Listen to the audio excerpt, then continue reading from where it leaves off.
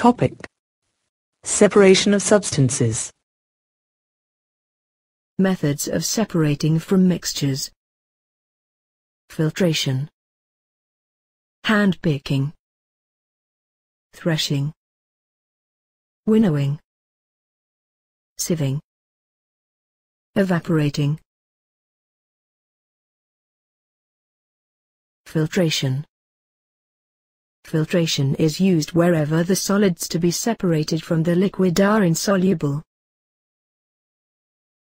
Example: sand is insoluble in water, so a filtration method can be used. Picture: hand picking. In this method, dirt, stones and husks are separated from wheat, rice and pulses.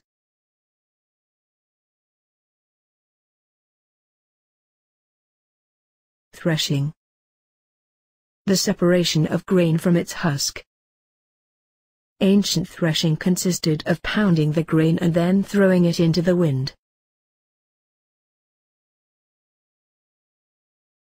Winnowing. It is used to separate heavier and lighter components of a mixture by wind or blowing air. This method is commonly used by farmers to separate lighter husk particles from heavier seeds of grain. Sieving. Sieving allows the fine flour particles to pass through the holes of the sieve, while the bigger impurities remain on the sieve. Evaporating. Evaporation is used to separate a solid dissolved in a liquid. Example: sugar dissolved into water,